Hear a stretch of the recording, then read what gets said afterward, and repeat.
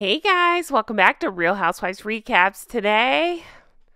Oh, you guys, I have had a really crappy day. It just has been crappy from start to finish, and I'm not going to bore you with all the details here. It just has been. So I just felt the need to get on the mic and have a warm hug with my drunk goose club, honk honk, and take a breath. And I just wanted to get on and hug my friends and look at some funny memes. So what do you say? If you're having a crappy day, chime in the comments. We'll get through it together, you guys. I'm here. I'm sending hugs. I appreciate each and every one of you. Let's get into this. I really, really appreciate you. I always talk about this account, Lean Meme Machine. They make me laugh so much with their memes, so let's take a look at what they have going on right now. A day in the life, Meghan Markle. So good looking at, of course, Catherine, Princess of Wales, in her beautiful red outfit. Yep, I feel like that's honestly probably what happens. Like scrolling for comments about herself and looking at pictures of Catherine. Oh, all I say is read it and weep. Look how beautiful Catherine looks. You know, plates are breaking all over Montecito over this photo. All right, then we have this one. We have the crayon eater asking, "What you working on?" And Meghan replying, "I'm adding names to my little black book. Today it's Swift, Simmons, and Zimmer." And of course, Swift being Taylor Swift, where she turned on the interview, and Simmons and Zimmer, people that have recently spoken out about the grifters. And I love it. This is such a great meme. So they're very clever and made this, I guess, promotional picture for the Invictus special that's coming to Netflix, supposedly, of I don't even know. I don't care. It's a Invictus thing, a project that Harry and Meghan supposedly are working on that's coming to Netflix. Summer 2023, Heart of Invictus. She just has to be in it. there she is in the background. You guys, I just keep obsessing about that. Allegedly, she took some funds out of the Invictus to spend on clothes. That's the rumor going around now. So if that's even kind of true, that is disgusting. I don't know why I'm surprised anymore. All right, let's keep going. All right, this person's name is Duchess Pinocchio, and it says, "Meghan Markle has conned Harry into believing Diana constantly talks to her. Hashtag Meghan Markle psycho." And they made this to go along with it, which is perfect. Harry, your dead mother wants you to marry me. I wondered that too. There were so many things that have come up about Diana speaking to her, allegedly, and stuff. And you guys had so many funny things to say about her going to Diana's grave and all of that. So, yeah, this goes right along with it. And I wondered the same. I'm sure that was part of it. I had heard allegedly a false pregnancy scare helped push the wedding along. So why wouldn't his dead mother chime in too, right? And since we're talking about it, I got to give you guys all the credit in the world. I got the best comments about that. We put out a video yesterday about it. Today is Thursday, so go back and check what Wednesday's videos. But about I had said just how ridiculous the whole story is. Like that she is convincing him his mother is speaking to her, and he is believing it because, yeah, reasons. And you guys chimed in, like, of all the people to speak to, she comes back to speak to Meghan. You're exactly right. Why would it be Meghan? What, it just adds new layers of insane to the whole story. All right, let's take a look at this. It's by Mystified, at Mystify. And they're sometimes here in the comments, so thank you so much for being here. Let's read what they tweeted out. It says, "Meghan and Harry made several visits to the U.S. when they were supposedly living in Canada, when they visited Stanford, and when they visited J.P. Morgan in Miami. If they managed to travel without it making the news, I guess they're not as, quote, stalked by the paparazzi as they like to pretend. They also have managed to be living in LA long before March and lie to the entire world about where they actually were." I did not know that. I really hadn't kept up with that part, but nothing shocks me with these two. Meghan calls Backgrid to take photos, and she has complete control over the dates and the photos are printed. as well as the story that goes with them. They've been lying from the beginning. Yeah, that's for sure. Nobody's stalking them, least of all paparazzi. Harry will lose his security case. They don't need to, they don't need or qualify for IPP status. I'm sure there'll be another PR stunt before this next court appearance where the paparazzi is chasing them. You mean a near catastrophic car chase? And well, see, I didn't read ahead. Yep, another near catastrophic car chase. The first one failed, but that doesn't discourage Nutmeg. Nope, you're exactly right. I keep thinking the same. I feel like another stunt will come.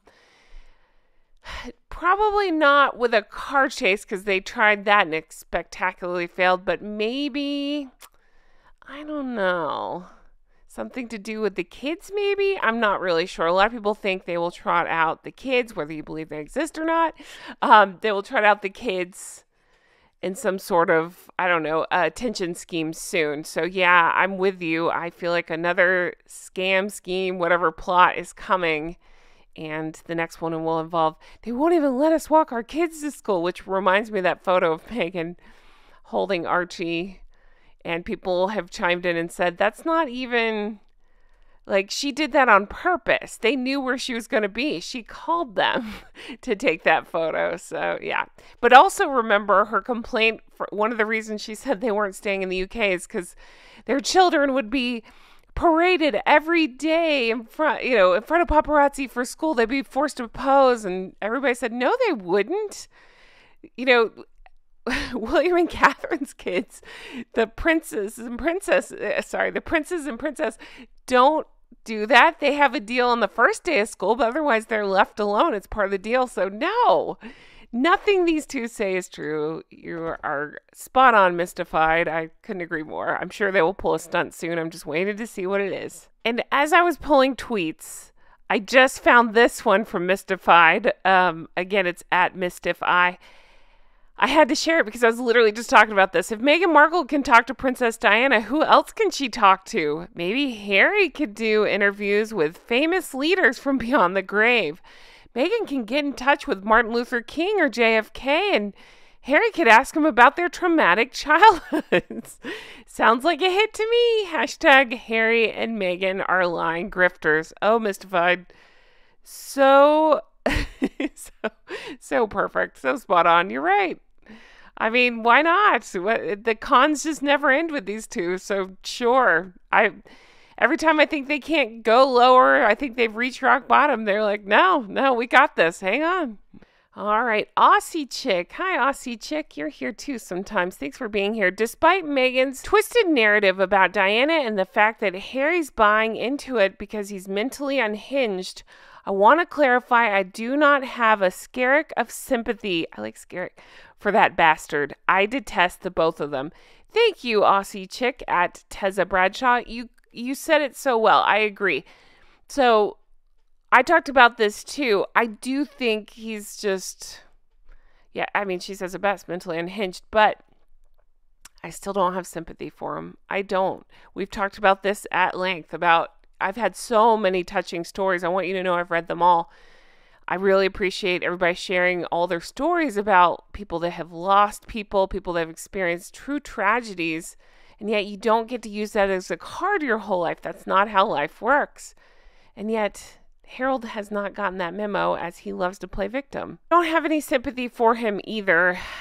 He let all that stuff go on with Meghan and her treatment of the family, and especially the Queen and Prince Philip and everybody, and he did nothing. I mean, even on the Netflix, when she was doing her mock curtsy, he just sat there and grinned like an idiot. So no, I don't feel even a little bit sorry for him. Okay, got this one from Meghan's Mole. It says 2018, Harry's annual allowance from Duchy, which he shared with Meghan, was £5 million or $6.9 million. This paid for Harry and Meghan's public duties as working members of the royal family, such as wardrobe and travel, as well as private costs. The talentless harlot still moaned about not getting paid on walkabouts. You guys, it just makes me ill. It really does. It makes me ill, and I know it does you too. Just hearing these numbers and processing that. Yep. Being complaining about not getting paid for walkabouts. And as I pointed out at the time, this is that's the trip allegedly where she went to Fiji and acted like a, you know what, in the market after people had set up and waited hours to see her. She threw a tantrum and left after only a few minutes, and was also complaining about not getting paid. And yet, forgetting the fact, apparently, that according to this, they got £5 million, as well as all the perks of housing and security and everything else. So, yeah, keep whining, you whiners. Keep telling the rest of us how hard you have it. Okay. I'm having a real shitty day, and I'm not here for this BS. Miss me with this BS, right? Ugh. I cannot with these two. I cannot. It's the same thing. What jumped into my head is, remember, they were like, when we left, they cut us off financially. No, they didn't. It was proven that Charles gave them, I believe it was millions, plural, after they left. Just absolutely ridiculous. Anything to play victim. Anything. Again, tell me how hard your life is, right? Tell us all. Which State of Flux replies, but they were so broke, they had to buy IKEA lamps and bargain couches. Ha ha ha. I'm not making fun of you, State of Flux. You bring up such a good point. But it says, grifter's gonna grift. Hashtag Harry and Meghan. Hashtag Harry and Meghan are grifters. Yeah, exactly. Those two with that nonsense saying that they bought from IKEA. Oh, and then how about Harry with, she doesn't eat very much. She'll make her own clothes. Okay. And yet complaining about the $5 million that they received on top of everything else. Okay. These two continue to be the absolute worst people. Each time I think it can't get worse, they surprise me. And I don't know why they surprise me, but they do. I guess I'm a stupid ass optimist who doesn't expect people to act like this. And then they're like, oh, no, this is us. They seem to be in a contest with themselves to be the most unlikable people ever. Congratulations, you're winning the contest. All right, this has been trending on Twitter. People are definitely talking about this. People tweeted me about this. I'm not going to give that any publicity. Just know that Scooby-Doo is, I guess he's written another book, this time about the royal family. I'm not going to say the name of the book here because I don't want to give him even a little bit of publicity. I will not be buying the book. I can't say I won't be discussing it. It depends on, what comes out, but I won't do anything to publicize that guy. I don't believe a word he says. He's in these two back pocket. That's all I need to know about that guy. But just know that there is a book coming out. I already forgot when, and I don't care when, but it's later this year, I believe. Maybe the next couple months. I don't know. And it's, again, I'm not trying to publicize it. It's called Endgame. So just know that. And he's talking about the royal family. Okay. Not biased at all, right? Okay. But this person tweets out, Scooby-Doo warns moments royal family will be ashamed of. The only thing that I would think they should be ashamed of is how long they covered up for the idiot Ginger, because they did. What I mean is they covered and didn't let us all know how painfully stupid that guy was. They tried to protect him. And I do take issue a little bit with how the bullying allegations were handled, but I'm not pointing fingers at anybody specific. I'm just saying in general, that's my only issue that I have there. But otherwise, this guy can F right off. Okay, and then we have Connie2835 saying, poor babies. Meghan Markle and Prince Harry reportedly think that people are taking, quote, cheap shots at them. So what they're talking about is there's an article in InStyle magazine. Why are they talking about Harry and Meghan? I didn't even know InStyle was still a thing. I remember getting that thing in high school. Anyway, they apparently, they put out an article that Harry and Meghan feel like that, well, again, people are taking cheap shots at them. I'm sorry. When you call the whole of Spare a cheap shot at the royal family, what would you call the whole Oprah interview a cheap shot at the royal family? Well, and completely made up lies, but I mean, again, I think InStyle is just looking for something for people to click on, but if this is even kind of true, if Harry and Meghan kind of leaked this, like, oh, they're taking cheap shots at us, tough shit. I mean, you started it, so deal with it, right? It looks like it's being picked up by Elle magazine as well, so maybe it was planted by their people or whatever. But Archie's Special Lemon Cake tweets out, joke of the day, Meghan Markle, Candle, and Prince Feather are sick of people taking cheap shots at them. Cry me a river. I'm sorry, but again, I don't feel the least bit sorry for them. They've done this all to themselves. They should have thought of that before they took cheap shots at the Queen. How about that? Well, guys, I'm going to go get my head right. I'm going to go get in a better headspace because right now I'm just not in a great one. You want to know how I do that? I read your comments because you guys are always so kind in the comments and I appreciate you so much. But I'm going to turn this day around, and I hope yours is good, too. I hope yours is better than mine. I hope all of it. But I appreciate you guys so very much. You guys are you're my Drunk Goose Club, to which I say honk, honk, friends, honk, honk. Speaking of the merch, oh my gosh, you guys, I'm loving this stuff so much. You guys, the response to the merch has been incredible. Huge thank you to Jay for... You guys have been calling him Sexy Voice Gander, which I love, and Sexy Father Goose.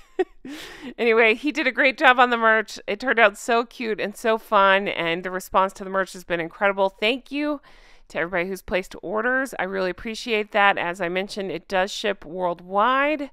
It's just very slow shipping, so just be patient. Even if you're stateside, they are very slow to ship. Hopefully you get it in a timely manner.